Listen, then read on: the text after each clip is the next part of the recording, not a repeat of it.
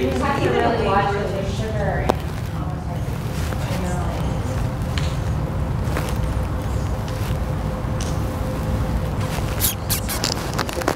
Well, you can't be so hard on yourself. That's what I've learned with age. You used to be very critical of my language. Do the best you can. You want breakfast? Just a little handful and sit in the bag, and I won't go back, you know, satisfaction, not over the top.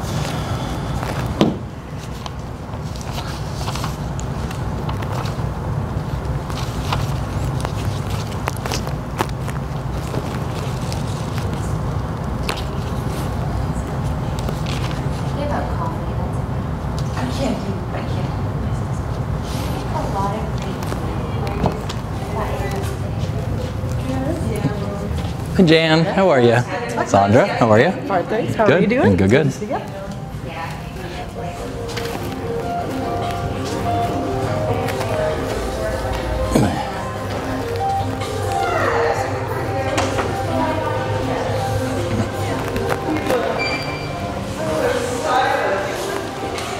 Hey there, what's up Aaron? I'm good.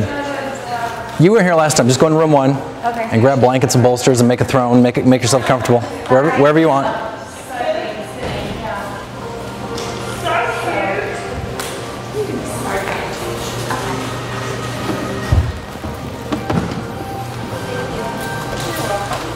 And just went blank.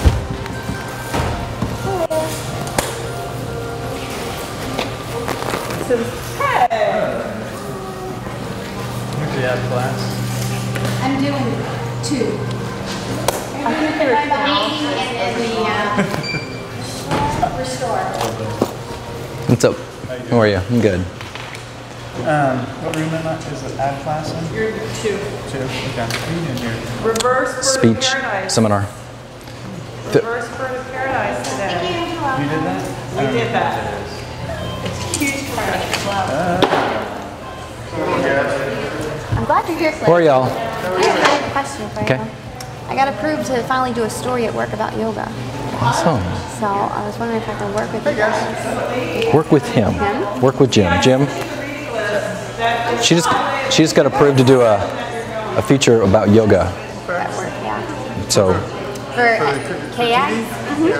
So what you gonna do about it? What are you gonna? I want to do like a 2-parter. One part just about the yoga community in College Station. how are ya? How are you? Good. Cliff. Good to meet you. Yeah, How you are too. Yeah. All right, most of invite. You're welcome. You're good. Well, I was talking about grass-fed beef, and I put up there. I said, I said you can get it from HEB, and I said I like to order from Slanker Meats. Nice. And then the next day, I see Chris Field mention your name in a post, and I'm like, well, I mean, I'd much rather do it local. Yep. So I appreciate that. So at least have you come in and talk about it, and then tell them how to get a hold of you and all that stuff, whatever you want. So there's probably about 20, 25, 30 people in there, depending. Probably a few more rolling in a minute. So you didn't bring your family? No, my kids were kind of at the end of the weekend. Yeah, I get it. I get it. And where do you live? Where is your farm? Well, I actually live in town right now. My grandparents' house is out at our place. Okay. And we're hoping to build out there this year, but it's in Curtin. So Okay. about 12 miles outside town. And do you work out there full time? No, Or do you have another job? I work at the university. Okay. I'm So you- trying to eventually move to out there. Because that's what you want to do. Yeah. Yeah, I get that. Absolutely. I like what I do for the university, but Hello. How are you? Yeah. Where at the university? I'm a professor in the ag engineering department. Okay. But, Did you go to school here? I did. And have I'm actually from Bryan. We're Okay. You have a fifth generation PhD Bradford County, yeah. to teach, yeah? Yep. Very good. Yeah, I took over the place, trying to get it to a place where we could actually make a living at it. Good. Not just, You're good. And I had an interview that I had posted up. Jim Wood from, hi there. What's up? Jim Wood from U.S. Wellness Meats. Mm-hmm. Yeah. Good guy. And really a guy who really understands, and I'm sure you do too, but I mean, just a wealth of information. He's like a 4th generation farmer on that land, and he does that full time. And so it was interesting interviewing him. Yeah. talking to him about that stuff. So anyway, you can talk as long as you want. I mean, that means I can cut my stuff shorter. So, so if you just go, that's I'll fine. do whatever you want to do. So I love talking about it. And they think, you know, I really enjoy answering people's questions.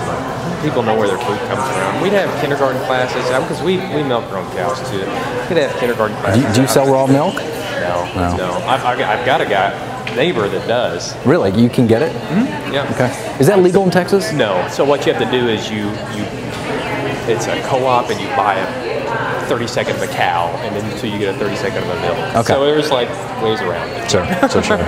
It's weird that it's not legal. It's very weird. But the kids would come out and say, "Where'd your milk come from?" It comes from Kroger. Well, where do you think it comes from before that? No idea. Really? No idea. That's amazing. Yeah. You know, for some reason, when I was an undergrad, I was in hotel and restaurant management. Okay, yeah. And I wanted to open a restaurant. And then when I realized it was weekends, evenings, holidays, I was kind of like, all right, maybe this isn't what I want to do. But my whole life, I've had a strong interest in nutrition, and then going into coaching and exercise physiology. And then I got a master's degree in sports nutrition. Okay. So nutrition is always just, I read like nutrition books just for fun. It's just fascinating stuff for whatever reason. Cultural history of food. And so, all right, we can go in there, head in there. Might as well. Might as well be like all the rest. All right, we're gonna get rolling.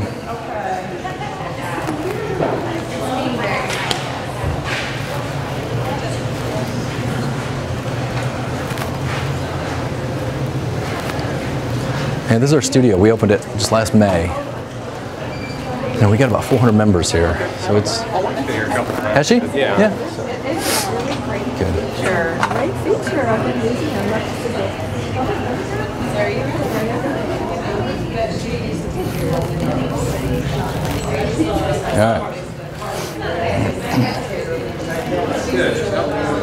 All right, we'll get started. I'm sure a few more people will join us in just a little bit.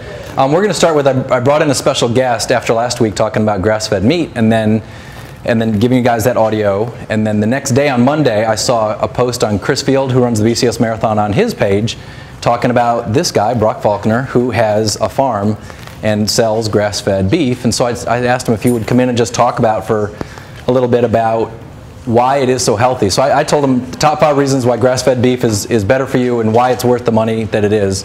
But he can talk about whatever he wants to, and I don't care. So he has the floor. This is Brock Faulkner. Hey, appreciate it. All right, well, I've got my notes here to keep me on point, but I think the best thing to do is I'll just tell you a little bit about grass-fed beef and when you're looking at it, what some of the terms mean and whatnot. And if you have questions, I'll be glad to answer those. That sound good?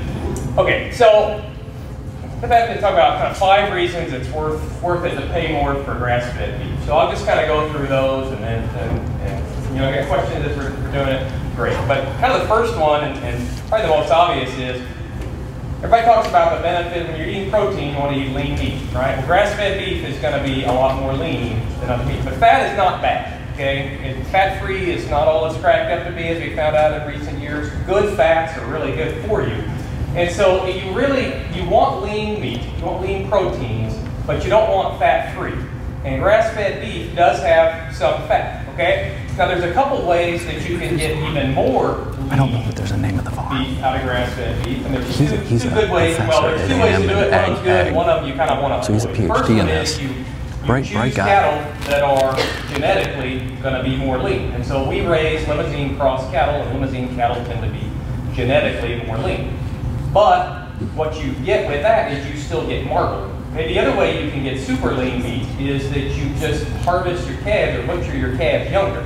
All right. Well, that's going to give you a leaner piece of meat, but it's going to taste like leather, and you will have the most well-developed jawbone that you've ever seen. Because what gives beef its flavor and what makes beef tender is marbling. Okay, anybody know what marbling is?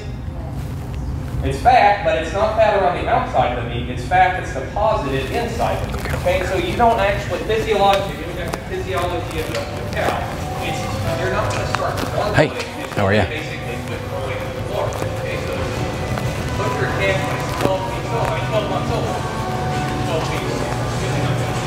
You know when it's 12 months old, okay, it's going to be really clean. It's not going to be. One day we're going to wait until 18 months old.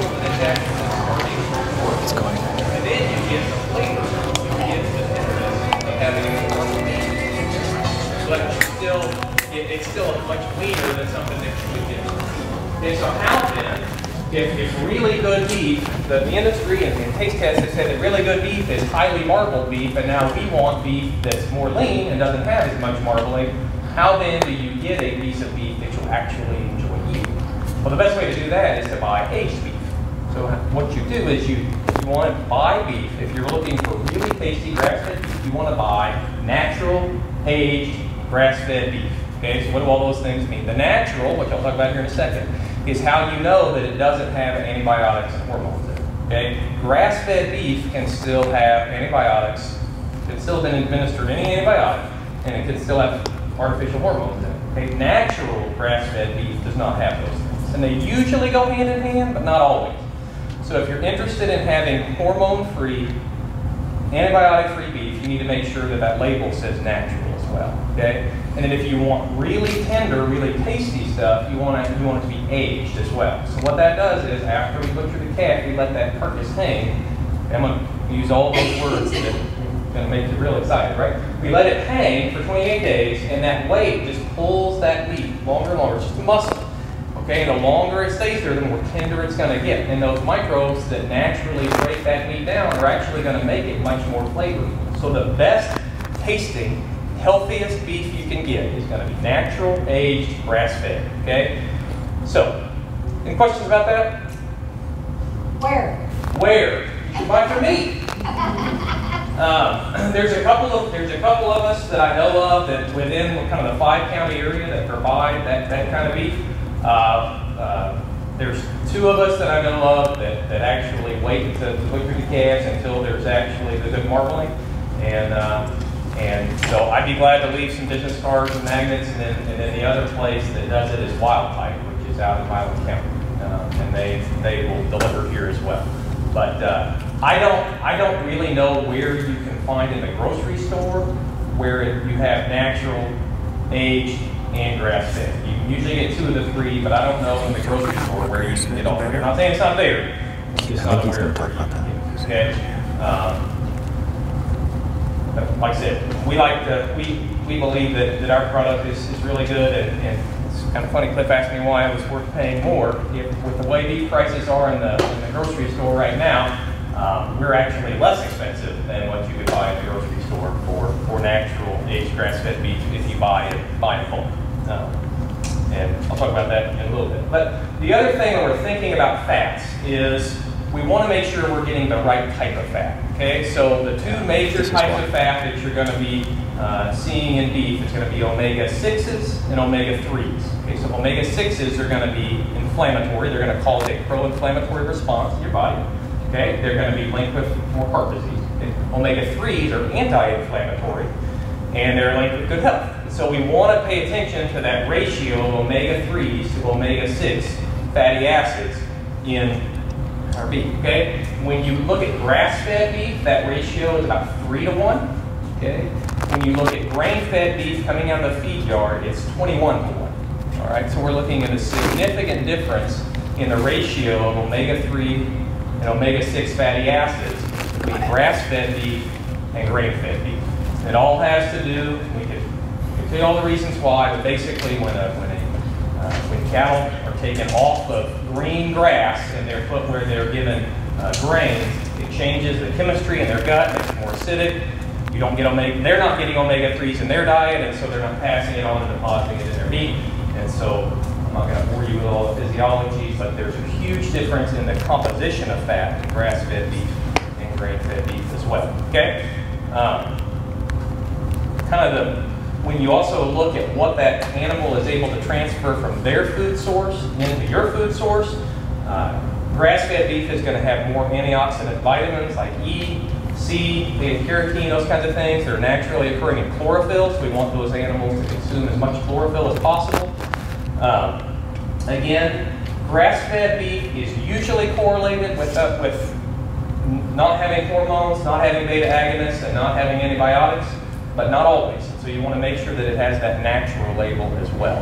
I work a good bit with the conventional food production industry. I'm an agricultural engineer by training. I work with these folks a lot, and so I can tell you, just from personal experience, kind of what the normal regime is at a feed yard. I've done a good bit of research personally. I've gone through cancer diagnosis in the last year, just on kind of what it is that we want to prioritize. And I'll tell you this, if I were prioritizing, if I had, well, like I do, we have a given budget for our groceries, right? And if I was going to prioritize paying more for certain things, probably the first thing I would say is make sure that the dairy products you're buying don't have RBST in them, which most of them don't. Like your Hill Country Fair brand doesn't have it anymore. You can look on the label, it says no RBST, that kind of thing. The second thing I would prioritize is making sure that getting a meat source that doesn't have the extra hormones and extra antibiotics that you're going to get in conventional production. And then you kind of go from there. But I think that would be my second highest priority from a health perspective. We just don't know enough about what they do in our bodies when we consume those products and have those things in them. Okay, and then the third, or the fifth thing is grass-fed beef is just going to be higher in a lot of the minerals, trace minerals that we need. It's higher in calcium, it's higher in magnesium, and it's higher in potassium in particular. And so for all those reasons, I think it's worth paying that extra little bit. Okay, now, where can you get it from? There's a number of places that you can. Wild type sales at Village Foods. I know that Brazos Natural Foods has grass-fed beef that's natural, but I know historically they've had some issues keeping a consistent supply. I don't know if they resolved that or not. We sell directly to consumers at our ranch. Can you remind me who we are? Yes, Faulkner Farms. I'll tag everybody in a Facebook post to his Facebook page. Thanks. And I'll leave All some information, please. Yeah. I'll leave some business cards and some refrigerator magnets for you to pick up if you like to. And I love answering questions about where your food comes from. So please feel free to email me, post a question on Facebook, whatever. I'll be glad to respond to those because I enjoy this kind of interaction.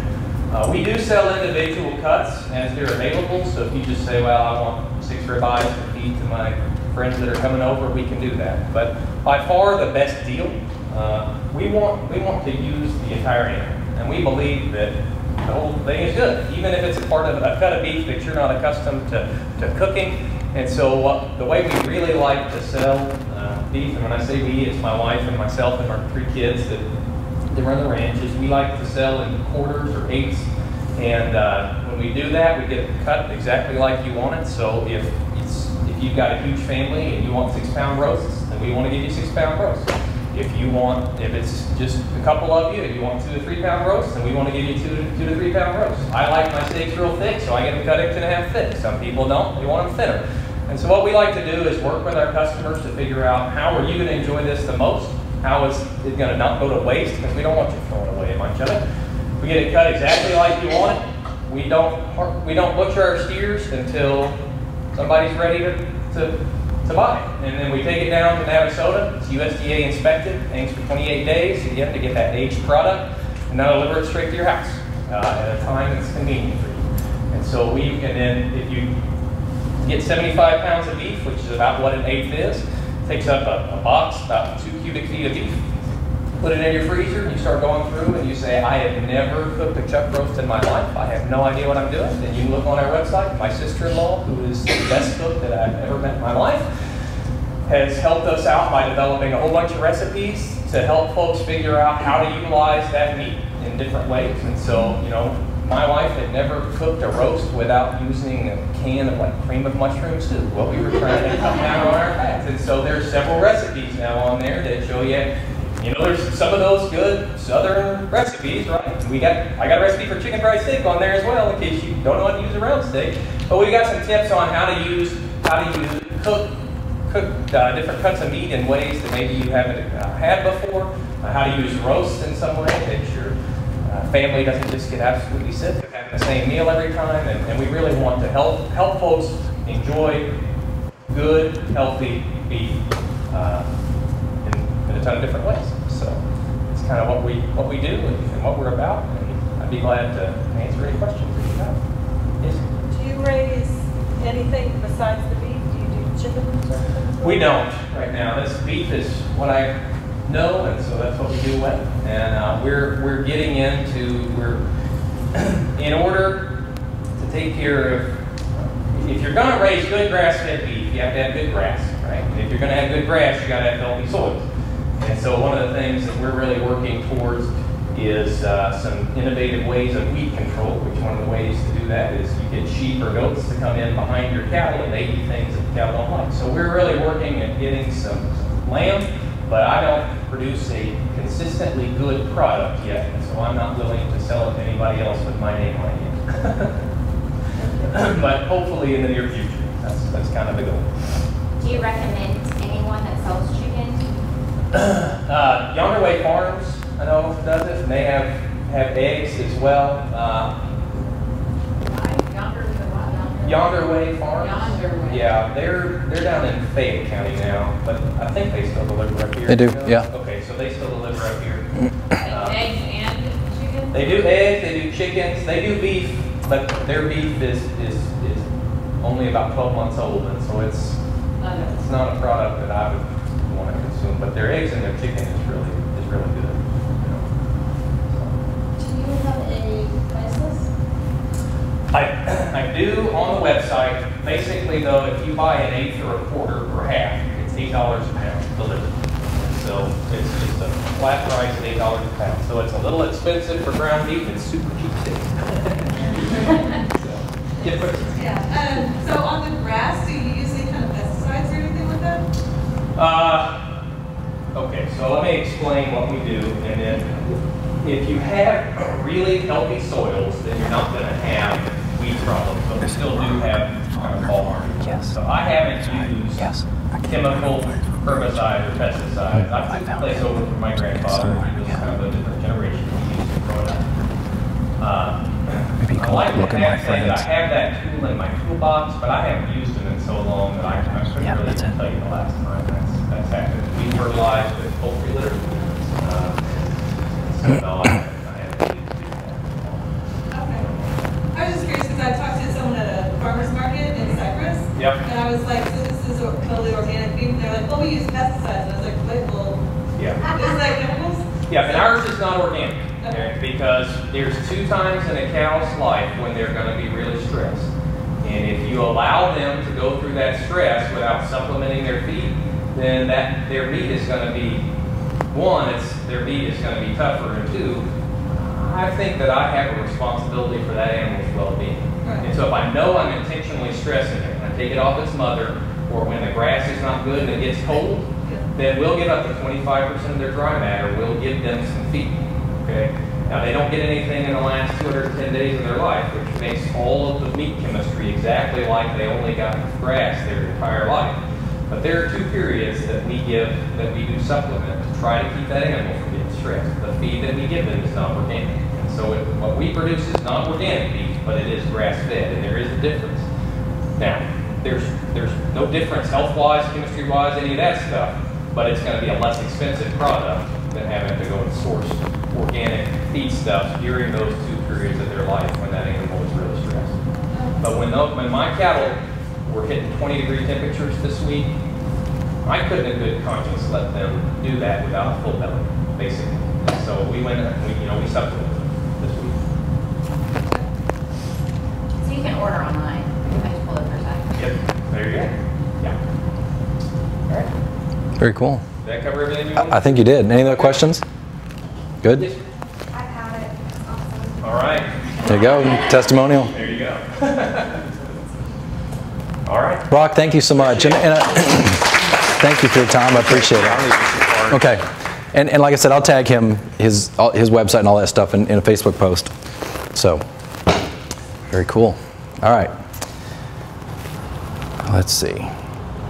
All right, let's talk about adrenal fatigue just a little bit. We do have a workshop coming up soon. I don't have the date set yet, dealing with adrenal fatigue, because this is a full workshop of information. So I'm going to go through this quickly because there's a lot of parallels to what we're talking about with mindful eating and adrenal fatigue. So I want to touch on this because, like I had said, that it's a thought that up to 80% of Americans have a certain level or a certain amount of adrenal fatigue, which means that your adrenals are not producing the right level, the right amount, or they're stressed, and your hormones become imbalanced. Thanks, Brock. I appreciate it. You have a hormonal imbalance. One of the top ways is because your adrenal glands, which produce cortisol, and you've all heard of cortisol, which in the last 4, 5, 6, 8 years maybe, is kind of a buzzword. Before that, we didn't know what cortisol was. I mean, scientists did, but really it's a newer found hormone. So only in the last few years we've found in just kind of the literature that we read or talk about cortisol. And so we know that an increase in cortisol over a period of time, consistent increase in cortisol is not a good thing. Okay, so your adrenal glands are in charge of either burning the fat and feeling energized or storing fat and being tired, one of the two. So when you go into, when we thrive, so when we're feeling good, everything's going well, we're eating well, exercising well, we are in full health, we call that thriving. It means that when we are thriving, our adrenal glands are burning all the fat, we can eat up to 3,000 calories. I mean, look, I've trained plenty of men, but women too, who will come in and say, and it isn't very often, but women that'll come in that'll say, I want to add some muscle and I want to look really good, they'll be eating 3,000 calories a day. So when we say the calories don't really matter, they don't really matter if you're eating the right foods at the right time, which these women are, and eating really quality foods. The adrenal glands are going full blast, and they're eating that food, and the body turns it into muscle. And these aren't bodybuilding women. These are just women who, well, just look really fit, but they just want more strength, and they want a little bit more size, and so those are people that are thriving. And anybody can thrive if your adrenal glands are going well. And then surviving is when your adrenal glands are storing fat and burning muscle, and this is what we believe that 80% of Americans are in some level of this. Some people who are really in a deep level, other people that probably go to the doctor and say, I think I have well, there's a ton of different things that people will go, but they'll go in and say, I'm tired, I don't feel good, I can't get out of it, I'll sleep 3 times a day, I'm sleeping 9 to 10 hours a night, I don't understand it, I'm putting on fat, I can't take it off. And that's so common for doctors to hear that these days. And a lot of their appointments every single day are women more so saying that, but men also too. And this is where I was. I was in that place where I was just tired, I couldn't get out of it. So that is when our body goes into survival, and it's good over the short term, just because of back a long time ago when your body needed to survive, it stored fat and it made you more tired just to start building those reserves. So it's a good thing over the short term, but over the long term, here's what happens. When you were 18 years old, your adrenal glands had plenty of reserve in it. So when you got stressed or you were in survival mode because your boyfriend broke up with you in high school, right? And so for that next 2 weeks, you were really stressed and upset, but that was okay because you had a lot of reserve in your body to draw from. So you didn't feel negative effects after that. You bounced out after that and you all of a sudden had another boyfriend the next week.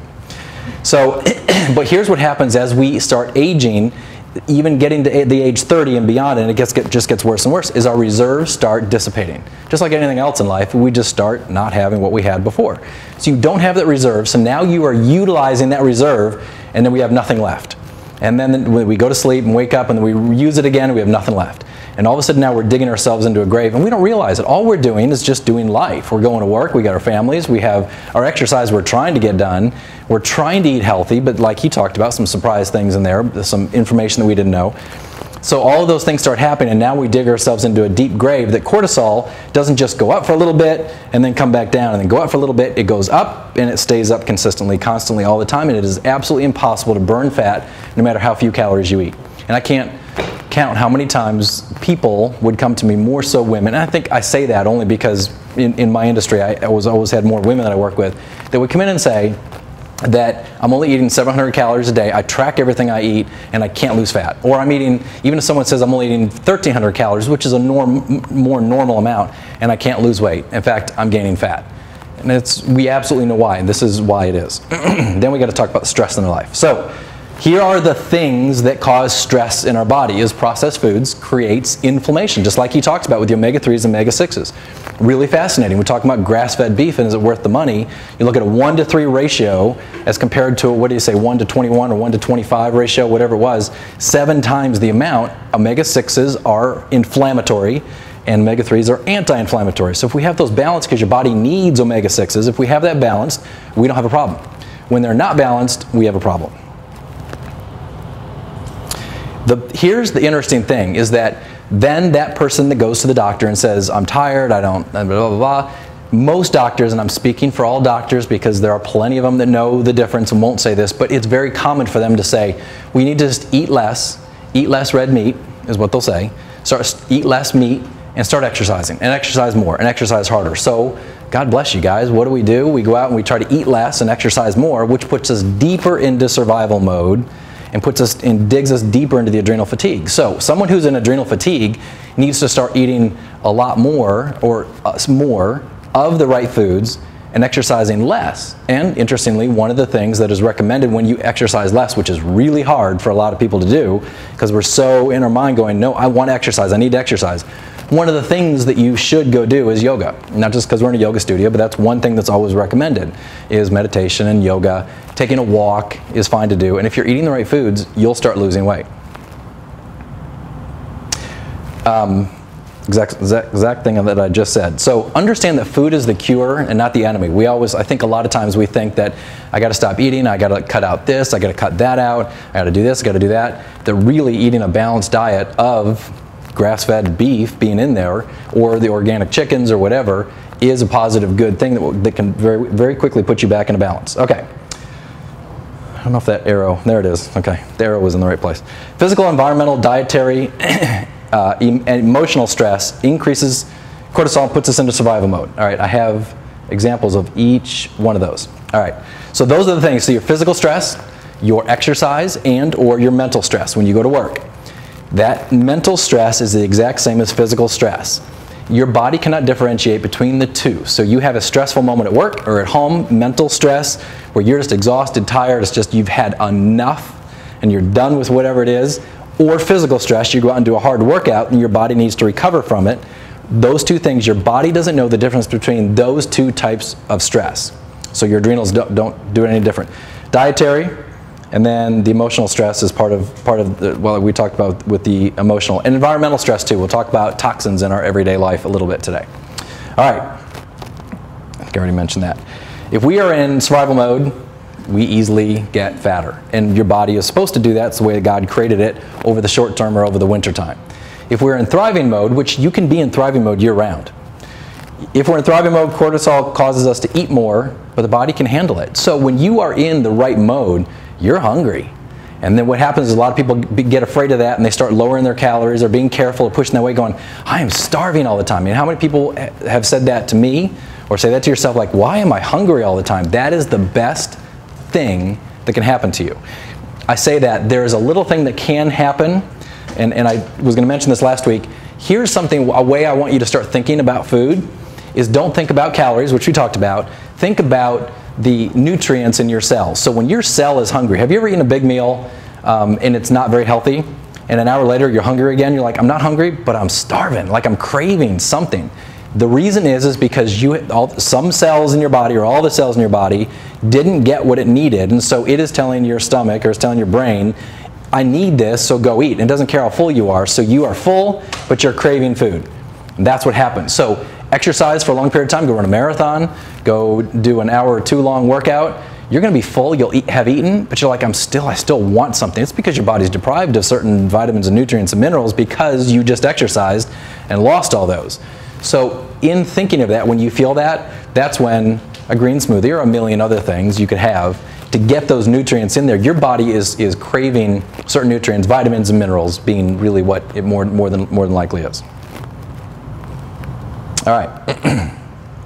Here are the stressful things that cause you to go into survival mode. Sugar is the #1 food product that causes you to go into that survival mode, creates a hormonal imbalance, and increases inflammation in your body. We'll talk about inflammation in a little bit.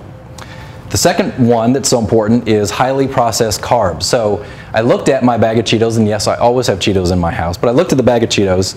I really try not to eat too many of those, but they're so good. And on there, the first 3 ingredients is what you always see in highly processed food. And it was the fat that was in there was not a good fat. The sugar that was in there was high fructose corn syrup. And we're going to say the other fat and sugar, really those two things. And the fat was from a vegetable oil. And so those two things in your highly processed foods, the high fat and high sugar, and almost everything that we eat is the big culprit. Now, we in America didn't, I think a lot of researchers try to pretend like we ate before the 1960s, America ate really healthy, and it didn't. It was the advent in the late 70s of high fructose corn syrup, and it was found by some researchers, and then Kraft Foods was one of the first companies that took high fructose corn syrup and used it in all their products. In an interesting interview with the former CEO of Kraft Foods, he was talking, he said, I had no idea back then that this would cause the problems in America that we see. All I was trying to do was save our shareholders money because we could put high fructose corn syrup in there, which was a lot cheaper than sugar, and it was sweeter, and they could use less of it. So they put that in all their products, and Kraft Foods was one of the first ones to really go widespread with that. And so we know the high fructose corn syrup, it is sugar, but it does more things than what sugar does. It causes more inflammation than what sugar does. So be very careful of the high fructose corn syrup in there. And then vegetable oil, high omega-6s, very high inflammatory oil, and that's what they use because it's a lot cheaper than other oils. So olive oil and some of the other better whole food oils are a lot better. Watch the vegetable oils in the food. Environmental pollutants and light. You're probably looking at that light going, what are you talking about? I'll get to that in the next slide. Pollutants make sense, being pesticides, and I think when we do the adrenal fatigue workshop, we'll spend a whole time talking about the toxic house, meaning your hair products and shampoos and soaps and cleaners that you use and detergents and all those things. And I haven't gone quite 100% with that, but I'm getting closer to it and looking at all those things that are in there. So the toxins in our life, and then light, which we'll get to, which is kind of interesting. And then life, work, finances, your relationships, your own personal security, and then over-exercising. We see significant problems in athletes that over-exercise. You know, there's a very big thing in triathletes that there have been a lot of triathletes. And then Jim Fixx, if you remember that name, he was a runner, a marathoner, wrote a lot of books. He dropped over dead of a heart attack running out on the roads. Well, he had done so much that he had damaged his body. When they did the autopsy, they found that his heart was damaged from all the work that he did. And it was just too much.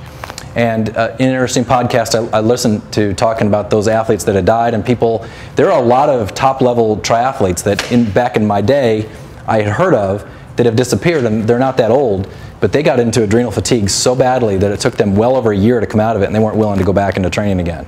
So over-exercising can be too much, and how much is enough? Really, the research shows we don't need to do that much. When I talk to my running club and I tell you guys, don't do this for health and don't do this for weight loss, because what we're doing is trying to compete in a marathon and finish a marathon comfortably, because really training as much as we do is not healthy. Wow, kind of surprising. People are like, what?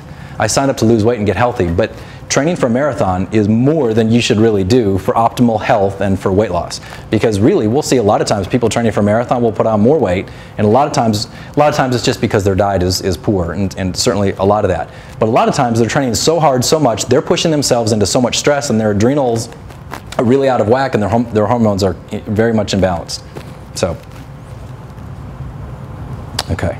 So those arrows are supposed to pop up automatically. All right, adrenal imbalance due to foods. Processed foods, when you eat those, and those are those foods that have sugar in it, high fructose corn syrup, the processed carbohydrates that are so refined that your body takes that and it digests it immediately. This is not new news. This is really from back in the Atkins diet days. We know this.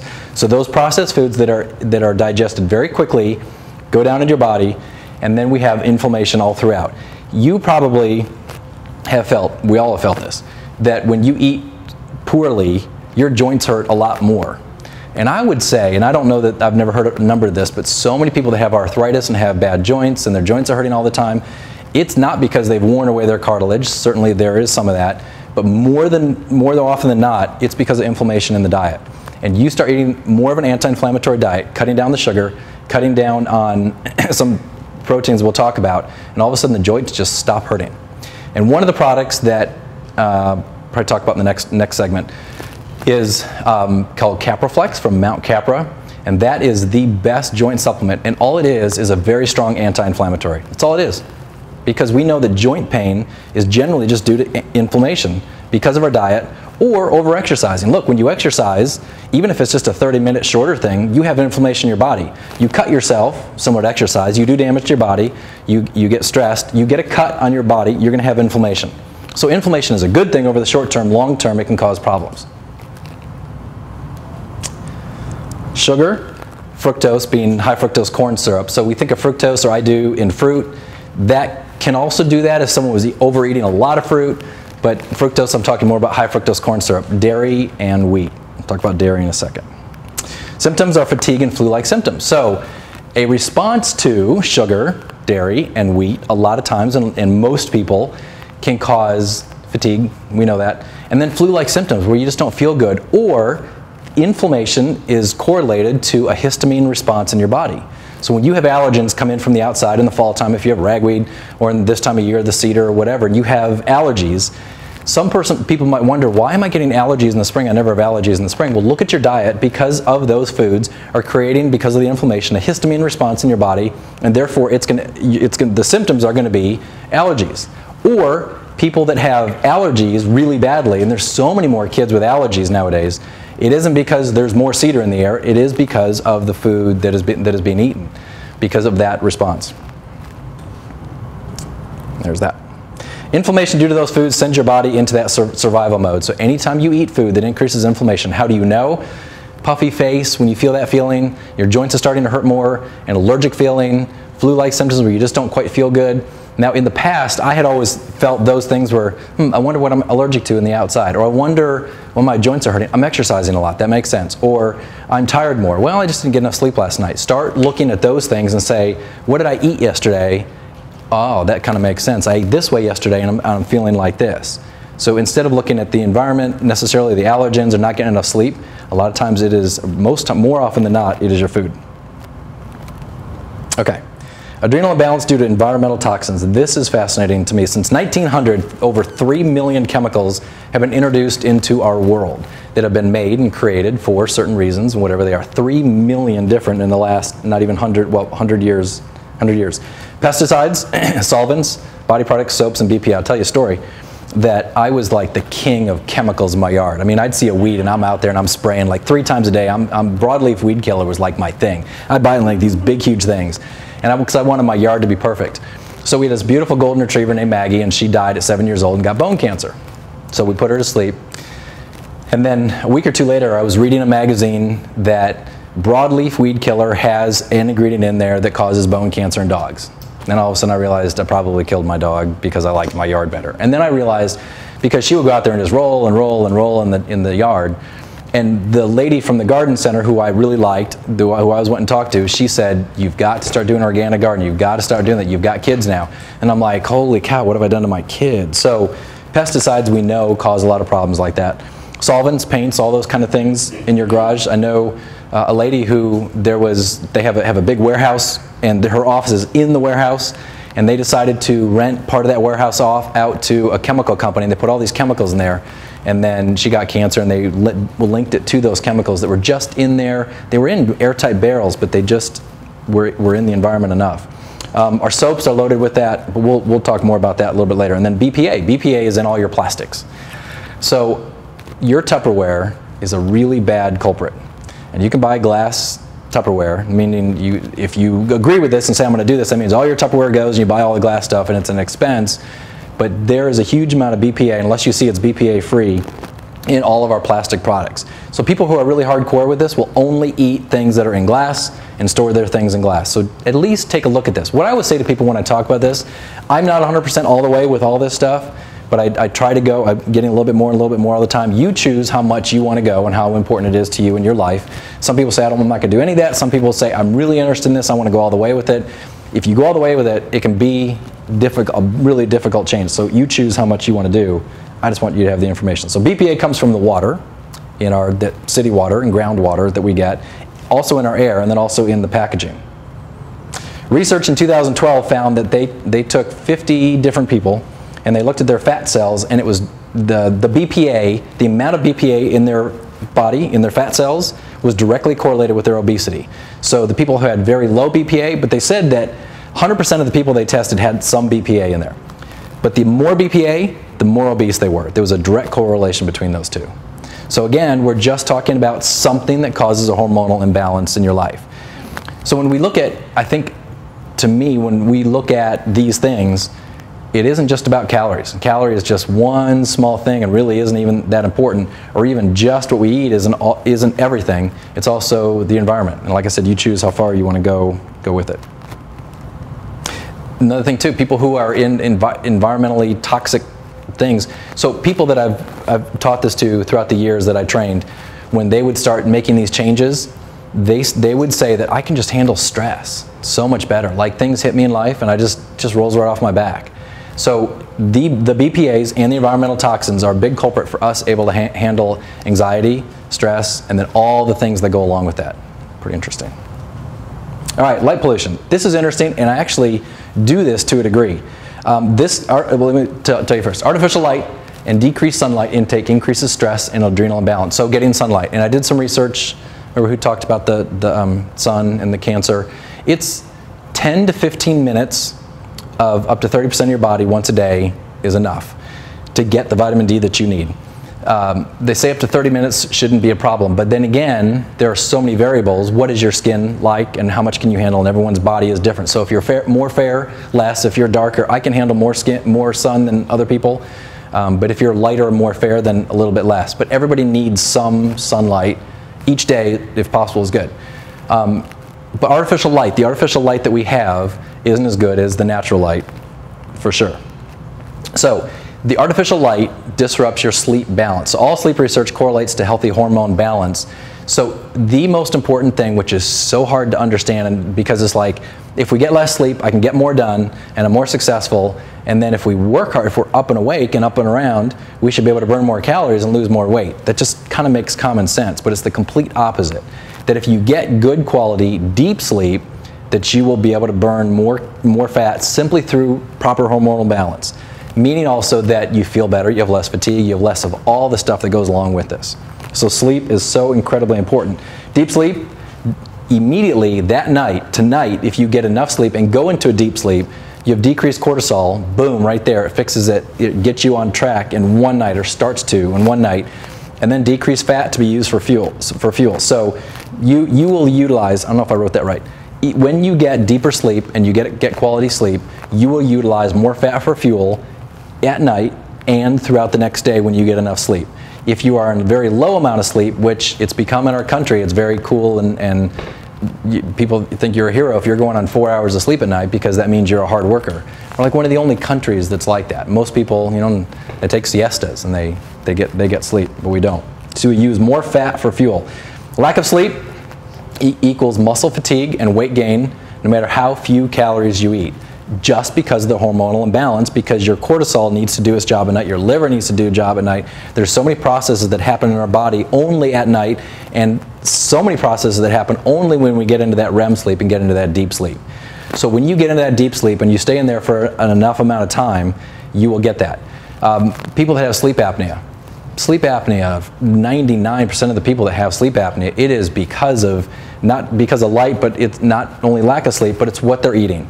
And so instead, they'll go, you'll get a sleep test and they'll find this out, and then they get on a machine that does some of the work for them, but it's not solving the problem. It's like a Tylenol, right? You just mask the pain for a little bit and then it's back instead of solving the problem. But don't get me started on that, because there's so many people that will get on those machines so they can, because they have sleep apnea and they're not sleeping well, when in reality it's as simple as changing your diet for the most part. Low carb diets, interestingly, so when someone is all high protein and they're trying to eat as high protein as they can, which is really, we don't see that much anymore. I mean, the Atkins diet was big with that, decreases quality sleep. So don't think that just eating carb diet. And by the way, or eating a high protein diet, if someone says, would you advocate low carb or high carb or low fat, or here's the answer: moderation across all three, protein, fat, and carbohydrate. Just moderation of all three. That's what it is. So we've gone through, everyone in this room has gone through the low fat trend. When I started college, that was what was beat into our brain in every class, and every professor was low fat, like no fat. If you can get down to like 5% fat, and then we started realizing we need a little bit more fat than that. Then it all of a sudden went to, when we moved here in '99, that's when Atkins came back, because Dr. Atkins first came out with his program in the 1960s, and then it resurrected because an investor said, hey, let's bring this back because it's time, and the Dr. Atkins had a new revolution, so we saw high protein. So low fat, and then high fat with Dr. Atkins, high fat, high protein, so it went like that. But still you see low fat everywhere. And then of course with Dr. Atkins it was low carb. Just the other day I was in the grocery store and there was a package of Twizzlers and it said low fat on it, or no fat. I'm like, you're kidding me. I mean, that's still out there. It's like, so anyway, that was a 1980s thing. All right, let's get to mindful eating. Here was something that a mentor said to me about 6 months ago. We were talking and we were going through business stuff and talking about life stuff and everything. And I was talking, I was going on and on. I was talking for about 5 or 10 minutes and he stopped me and he goes, Cliff, do you realize you're nowhere? When you're at work, you're at home. When you're at home, you're at work. When you're exercising, you're not there. You're at work or home or wherever else. You realize you're nowhere. And that hit me for the first time, like, holy cow, it's true. I'm really nowhere. I'm never there. I'm somewhere else. When I'm in yoga, I'm not there. I'm thinking about something at the front desk, or I'm thinking about what I need to do as soon as I get out of here, and I got to be in a hurry. When I'm exercising. So that was the moment that I realized I need to start becoming more present. And then I would get stressed about how do I get more present. I would be real stressed when I was thinking about that. How do I do this? So since I've done this, my workouts, because I'm present, are so good. Because it used to be that I would work out and 30 minutes into it, or an hour into it, whatever the time was, be like, I got to get back home. I got stuff to do. That's more important. That's really my job. I can't be doing this all the time. And I would be stressed. And now it's, here's my workout, and I'm going to do this. And no matter what else gets in the way, this is what I'm going to focus on. And then I'm going to go do this and focus on it. And I'm able to get so much more done, quality of those things that I choose to do. When I'm with my kids, I'm with my kids. Now that isn't always easy to do, because it's so easy, because William will be on Minecraft, and Elizabeth's over there, she loves to color and glue and scissors and tape and everything else in the arts and craft department she loves. And they're doing that, and I'm like, well, okay, I'll just do this. And then I look around, I'm like, all right, guys, come here, let's turn that off. Let's be present. All right. Here's something else I learned too, is that on the other side of pain, whatever pain you have, and we all had some sort of pain today, whatever it was, and throughout our lives, I'm sure each of us has at least 1 or 2 or 10 or 20 different things of some really big pain that we've had in our lives. But every day that you have pain, learn to accept that pain, because it is what it is. And I'll talk about this book in a bit. But on the other side of every ounce of pain that is given to us, that is out of our control generally, is power for us to become more of what we want to become. And once I started embracing that, it's like, okay, this is painful. A workout, it's painful. But on the other side of that pain is power to go compete. So that's something that I want. Or on the other side of eating this, that it doesn't taste very good, there's power. Because when I get done with this, it's good, it's fine, and I'm not going to miss my Cheetos. I would miss Cheetos. But on the other side of that is power that, gosh darn it, I did this. So I have several things that I do every single morning when I wake up. And it's kind of hard to do and stay on track with those. But when I get done, I feel power because I did those things. And those are things that are my choice and not things that you would do, but they're things, and I feel power from that. So understand on the other side of pain is power. So 2 powerful things that have changed a lot of the way I think and do. Emotional eating is always about avoiding some sort of pain. It always, always, always is that. Now you say, well, I don't have any pain in my life. It could simply be a matter of something really small and really tiny that we're doing it for. And I think I put this next, maybe not. Nope. Okay, I'll get to it. Imagine a weight loss pill that worked. The pain would still be there. So if someone came out with a weight loss pill that said, if you take this, you will lose 1 pound every single day until you get to completely ripped and chiseled so you could be on the cover of a magazine, that would be awesome and everybody would take it. But we would still have whatever pain caused us to possibly gain weight. And some people, there's different pain and there's different levels, but we would still have that pain. So 95% of all people that ever came to me to personal train came to me because there was pain. And some people, there was some significantly more pain. Very common for a woman to come to me and said that my relationship with my husband is horrible. If I lose weight, he'll love me more. Very common. Heard that all the time. And even in my little bit of knowledge way back then, I would say, it's not going to work, it's not going to work, because we would see that all the time, because the pain of the relationship was still there no matter what. It didn't have anything to do with fat or skinny, it had to do with something else that was going on. So the weight loss pill, or the dieting, or the eating, to get to a certain level of where you think you want to be, understand that the pain is still going to be there. So eating cannot be about avoiding pain. It needs to be about being healthy so that you can thrive and feel good and go on a vacation and climb a mountain if you want to, or do whatever other things you want to do in life. But that pain is separate from that. The reason that we eat a lot of times, and I think we all do, is because we have pain. Pain being boredom. Man, I'm bored, I just don't have anything to do, so we just go munch, and it's a super quick thing. There can be just a tiny little amount of pain that we have and that we'll eat. Which is often why, real common is so many people that I worked with. They would lose weight and put it back on. Lose weight, put it back on. Lose weight, put it back on. The reason is because they would get down there, realize the pain wasn't there, and then start eating again to mask that pain again. And they need to lose the pain to get past that pain, but then eat again to mask that pain. So it was just this vicious cycle, and the eating and the weight fluctuations shouldn't have been a part of that. The pain should have been here, realizing I need to feel this pain, I need to get through this pain, because the other side is power. So separate those 2 things and understand when you have all of a sudden a craving, not because you haven't eaten nutrients, that's a different thing, that's a physical need that your body has. But instead of that, is there pain? Is there something? And as small as I'm just bored. Okay, yeah, it's kind of, I'm bored, so a little bit, tiny bit of pain. What can I do instead of eat? Well, let me eat something quality, and then what can I do to fill this time with something that's really quality and good? Food is only the middleman, and it never works. Interesting. And we sedate with a lot of different things in our life: food, alcohol, anger, work, sex, cocaine, talking on the phone. I mean, it can be everything and anything. We talked about that last week. That for me, sedation can be sitting in front of my computer at night just really doing nothing. That's just boredom, sitting there finding something to do instead of anything else. So that's kind of one of my sedations. And exercise can certainly be that. All right. The question is, what if I just like the taste of food? So I eat a lot of food. I just like it. I just like food. I want to eat all this food because it tastes awesome. So for me, it's like Cheetos. Why do I eat it? I just like the taste of it. Is that such a bad thing? Well, I mean, if the food is not allowing health, productivity, and longevity in your life, food is being used to flatten some sort of pain. So I go back to me, is that Cheetos, well, I honestly, I'm telling you, I don't eat that many of them. It's just like a handful of them once in a while, so I don't think that that's the case. I do now that I teach this stuff. Think about that. Is there some kind of pain? No, I just like it, but I'm not going to do too much, because if I do too much, and after 1 or 2 handfuls, I really want more. But then I'll stop, because then I realize that's not going to lead me to health and the exercise and the triathlons that I want to accomplish. So I'm not going to do that anymore. So then I will stop. So I think that that's true for the most part. All right, job dissatisfaction. So many people are in jobs that they just hate. And it's very common for people who are tired of their jobs, are stressed at their jobs, have anxiety at their jobs, don't want to get up because tomorrow morning, Monday morning, how many are sitting here going, oh my God, it's Monday again. This weekend was way too fast. And don't want to go to that. And so it's very common to mask that with overeating. Be careful with that. Again, it's pain.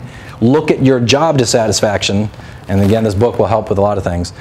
And try to separate those two things. So very common in schools, you know, a lot of jobs where there's just schools or an office environment where there's food all the time. And it's so easy to overeat that. So easy. Isn't that right, Sandra? It's your office, food everywhere in the kitchen? Yeah. They throw you guilt if you say no. You what?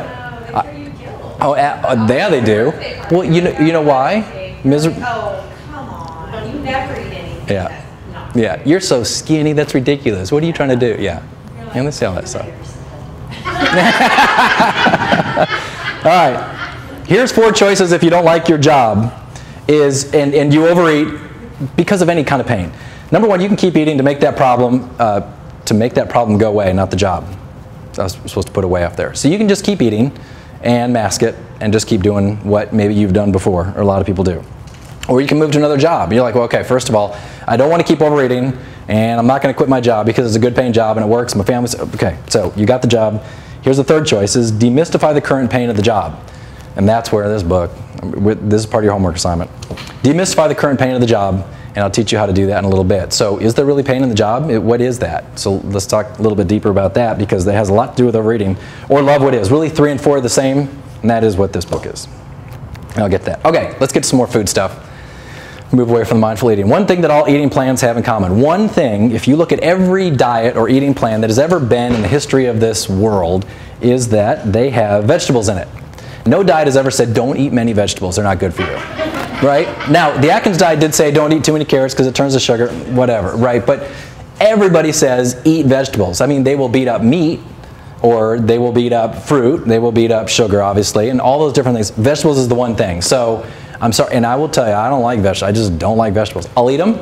I'll eat them. I'll make them and I'll eat them, but it's not something I want. A lot of people will say I love vegetables, and that's great, but I tend not to. So vegetables are the middle. Okay, this is what I have for lunch every single day, or almost every single day. Bianca, guarantee you will not like it, and if you eat it, post and tell us what you think. Okay, so I take some of those power greens that I put in my smoothie. I just take a handful of that, put that in a bowl, add olive oil and lemon juice, add sardines on top of there, and I cheat with a little bit of croutons, but that just makes it so much better. Sardines taste so much like salmon, and the omega-3s in there are significantly higher than salmon, and it's so easy because it's a can that you open up of sardines. So it's a really easy thing to do. Have you, who's had sardines before, or recently? They're not bad, are they? They're not bad, but you don't see sardine salad in your restaurant menu. No, you don't. You don't at all. But it's easy. There's different kinds of sardines. What tastes like salmon? I mean, The HEB brand? smell, is that what? Oh, it smells horrible. No, somebody said smelt, I thought. Yeah, smell. Smelt? Smelt. Is that right? I don't know. All right. All right. If any of you guys want to, what? Is your dressing olive oil and lemon juice? Yeah, or olive oil and vinegar, olive oil and lemon juice. That's. You can use tuna. You can use tuna. Tuna's fine. You have salmon. I mean, You can have salmon, but then it's just more fixy, yeah. right? That's the only reason. So Sardines better than tuna though? sardines actually have more omega-3s than salmon. Or tuna? Than tuna for sure, but all are good. I mean, if you feel like one day, or you don't ever want to do sardines, you want to do salmon, that's absolutely fine. So I think this is any kind of Mustard on. Mustard on. That's fine. That's great. Here's some other options. Lettuce wraps with chicken, tuna, steak. So you can take a chicken breast and cook up a bunch of chicken breasts, or get one of those rotisserie chicken. Again, there's going to be hormones and antibiotics, but if you can get a chicken that's better, bake that ahead of time, and then pull all the meat off and put them. Just make lettuce wraps. Lots of romaine lettuce. Very easy thing to do. Great, easy thing. And these are all portable things too. So romaine lettuce, I thought romaine lettuce didn't have that much nutritional value. It doesn't as much, but they're big and they wrap well. Right. So add some of the other greens in there if you want to, but it's good for you. It's just not as good, but it's just a big leaf, so it wraps well. Leftovers from the night before, another lunch idea. And then if you're going to do carbs, so we haven't talked about this yet, the two best carbs are rice and potatoes. Sweet potatoes being the best of the potatoes. And by the way, we found out recently, because what did all the trainers and nutritionists tell you? Was brown rice is better than white rice. Well, now they discovered that there is, I forget, there's something, arsenic in brown rice. Oh my God. Like a high level that if you eat a lot of brown rice, it's probably not really good for you. So wild rice, you got to eat a lot. You got to eat a lot of it. So here's the thing: white rice is fine. I have a rice cooker, which is like the most awesome thing, because you just put like water and rice in there, set it, push the button, walk away, and then it's just done. It's so easy. So I'm all about as convenient as I can get. So when you're eating lunch and you want to have rice and potatoes, sweet potatoes especially, are your best carbs. All right, here's some scenarios. If you are a person, you can put yourself in one of these categories. Is that if you love a good steak, you eat chicken as a healthy alternative, and know I should eat more vegetables, but I don't function without my protein. If you're that kind of person, or if you are this person, I love carbs, but I try to eat more healthy alternatives like yogurt and cheese. I love a good egg and cheese bagel sandwich, which is awesome, and try to have at least some fresh fruits and vegetables every day. Or you are number 3. I love a fruit smoothie with protein powder. I eat salad every day, and I'm bored with the same old healthy options. I'm stuck in a rut, and because of convenience, I eat the same foods as most people around me. The third person is going to be more the vegetarian type person. The second person is someone who really likes carbs and breads and things like that. The first person is more the protein person. So here are solutions for someone who likes more of the meat type things. I know there's a lot of salads in there. You don't have to do all kinds of salads, but the sardine salad or any of those other options we talked about. Salad with veggies, chicken breast, salad with marinated grass-fed steak on there is a great thing too. So you can get lean cuts of meat or whatever type of beef that you want, marinate that overnight. And by the way, in your last notes that I put up, that I sent out to you, the 3 recipes at the end, those are recipes that I love. That salmon recipe is the best salmon recipe that you've ever had. You've got to try that salmon recipe. It was in the slides from last time. And then there was a recipe, or there was a marinade. It's called Moon's Marinade. There's a story behind that. That was my mom's, or the one that she used since we were little kids. And so when we would have big parties at the house or barbecues, she would get flank steak, or flank steak, I think. Marinate that overnight. It is the best marinade, and then grill that. So if you want to marinate, try that marinade. It is so good. And then the salmon on there is the best one. I forgot what else I put in there. So those are 3 of my recipes that I like. So if you're person number 2 who likes more of the starchy carbohydrates, this person's sweet tooth is generally a signal that the body needs more energy. Focus on some more grains to satisfy. Can be a reason. We talk about grains. But if you need that, a small amount, homemade soup and salad, meat is optional if you want that in there. Soup and salad for a person like this will kind of curb those cravings. Second one is thick soup over rice or quinoa. It's a good thing to do, curbs that. So you have rice in there or quinoa, so that carbohydrate helps that. Healthy trail mixes snacks. Be careful what you get. And I don't have a recommendation to give you, but I'll look one up for next time. HEB has some really good organic trail mixes. They do. They have a lot of different ones, don't they? Yeah, without all the M&Ms and stuff. Because if Yeah. you go to like Kroger's, they have M&Ms. Which is really good. Well, But and you know, I go to their bulk section and I buy different things and then I just make my own. Yeah, that's a good idea. Yeah, it's just out of what HEB has. yep. All right, let me get through this because I know we're running out of time. This is person number 3. You can have another smoothie if you want to. You can always have more smoothies if you want to. Salad, hummus with veggies. Consider that. That's a great snack, great easy snack that you can take with you. Salmon, tuna, or sardines as an alternative meat. I have sardines in there a lot. I like them. Sauteed spinach with garlic or olive oil. Forget about that. It's a great way to get your spinach in. All right. I think I'm going to save this part, the sugar stuff, until next time because we're running out of time. I have 2 homework assignments for you guys. It's not that much. And I had mentioned grains in there. Grains can definitely be an an inflammatory type food. The gluten in there, there's now research that there's other things in there that are causing that we thought maybe gluten was, but it doesn't matter. The point is that a lot of people do a lot better with bread. So I now can eat some bread. I'm fine with that. But back a year ago when I was where I was, I cut bread for 3-4 months. And then I cut dairy for that period of time too. So if your homework, cut one time out of the day, just one time, where you would normally have some dairy product or some bread, and cut that out and go without it and just see what it's like. That doesn't mean that you can never have bread again or dairy again. You can reintroduce it back into your life at a certain level, but then you start realizing, okay, I had a lot yesterday or today, now I feel like this, I have more mucus, I have more inflammation, my joints hurt. That's what I'll feel first thing as I get out of bed in the morning. It's like, that's not normal, that's food that caused that in me. So I know that when I start feeling that, all right, I'm going to cut back for a little bit, get back into balance, because I know I'm starting to get back out of balance. Doesn't mean you can't have it. It just means if you're in a position where you have a lot of these things that you feel, cut it out for a little bit of time until it goes away, and then you can have little bits as you go. Yep. So when we're talking about breads, are there better breads? There's, like the Ezekiel? yeah, there definitely is. Yeah, there's definitely brains. The more whole grain, the more homemade. And if you can do a homemade type thing that has more of the fiber and it's a slower digesting bread, it's going to be better. Absolutely. But why is vegetable oil so bad when vegetables are so good? It's the type of fat. Yeah. No, it makes sense. I've never been asked it that way before. Like, I never thought about that. Like, why is the oil so bad? All I know is that type of oil, the polyunsaturated fat, has more of an inflammatory effect. That's why. Not in vegetable. Not in vegetable, because you think of what it takes, the amount of vegetables you'd have to eat to get that amount of oil, right? It really is. It really is. Yeah. I was thinking it was like vegetable. You'd have to eat probably tables of the vegetables in order to get that much oil out of it. I don't know, maybe it'd just be a lot. And I think that's the answer for that. Yeah. So canola, peanut, what Canola's medium. I would still stay away from it. I will get a list of all the oils. I will get a list and I'll put up a list of all the oils because it's really interesting. Like the best to worst. Olive oil is going to be your best. Coconut oil we know is like the new king of oils. No. No, you wouldn't. Yeah, you can. I just mine. I melt it and I mix it with lemon juice. The interesting thing is the melting point of coconut oil is 83 or 85 degrees. So in the summertime in your house, you'll open it, it'll be liquid. And in the wintertime, it's always solid. And then if it's like 68 in your house or 65 or something, it'll be really solid. It's kind of interesting because right where we live is the melting point.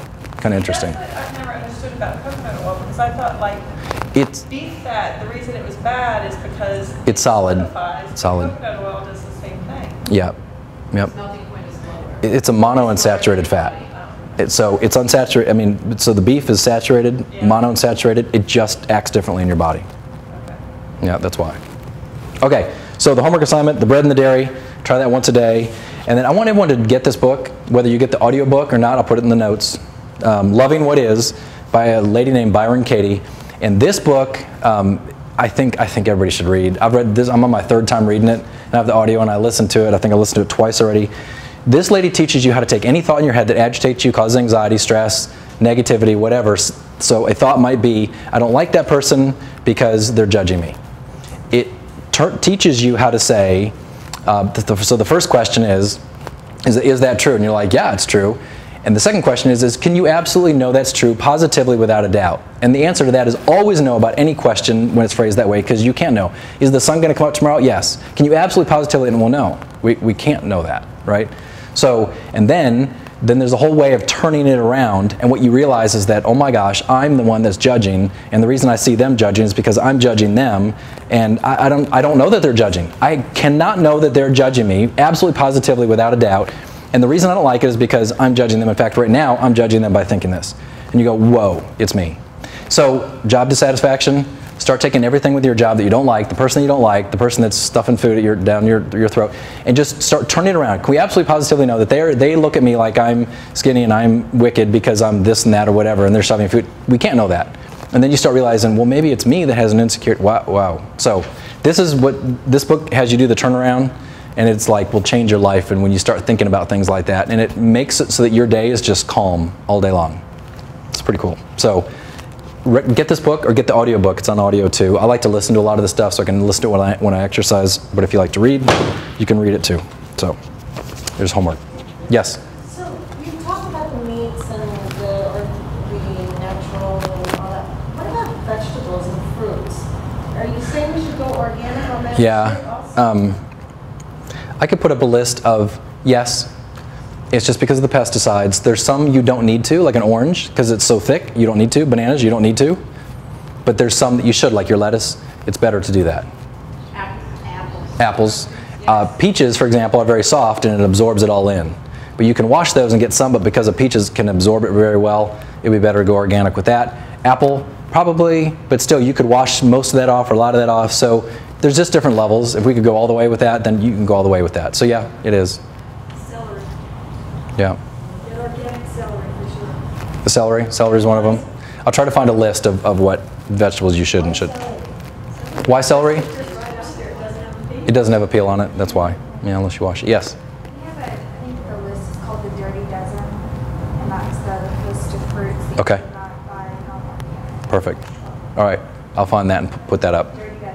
Yes? What about your take on tuna? The amount of mercury that's in there is not enough, for the most part, to negate the positive effects of what you get from it. So it was just a media thing, overblown a lot. There is mercury in it, but it's not that much of a problem unless you're eating tuna up to, it was like 5 or 6 times a week. So if you're eating tuna every day, a lot of it, or it's even more than that, it really isn't a problem. So it's not something throughout the years that I've worried about. When you look at the research, you have to get a lot of it in order to get that. So it was just kind of a media scare more than anything.